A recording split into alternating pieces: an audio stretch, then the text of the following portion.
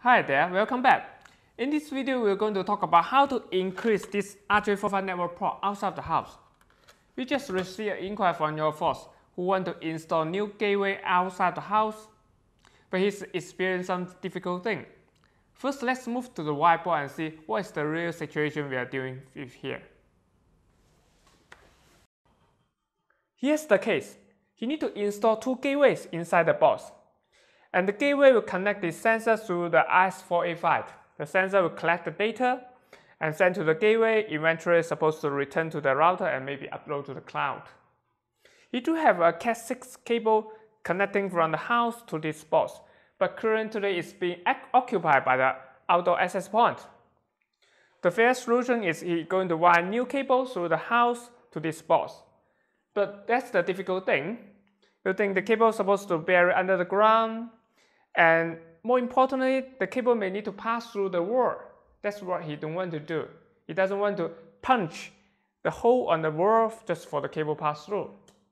Actually, he can use the PoE-powered switch. Now let's move to the demonstration shot and see how we can solve this problem. This is the Cat6 Ethernet cable. It's coming from the router in the house and pass through the wall and just reach to the outside the box.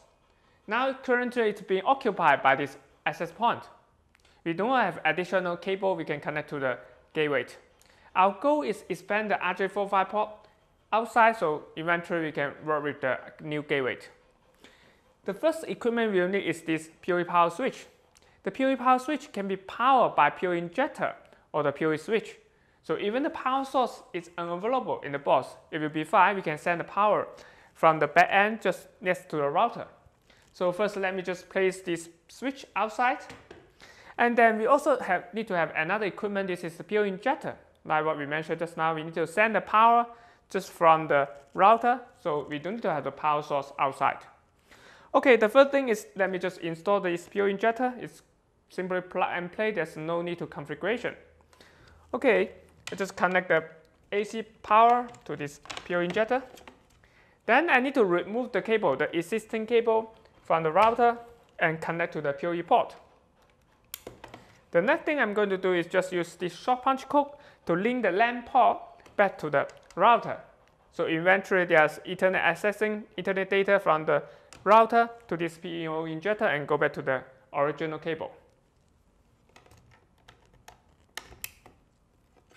Okay, just pick one of the LAN port, it will be fine. Then let's move to the outside.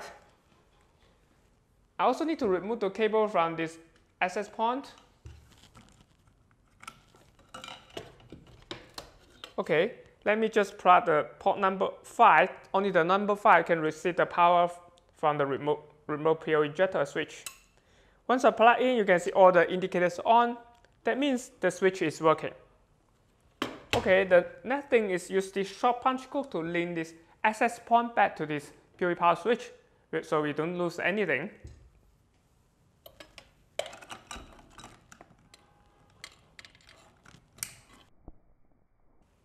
And we need one of the ports from the switch.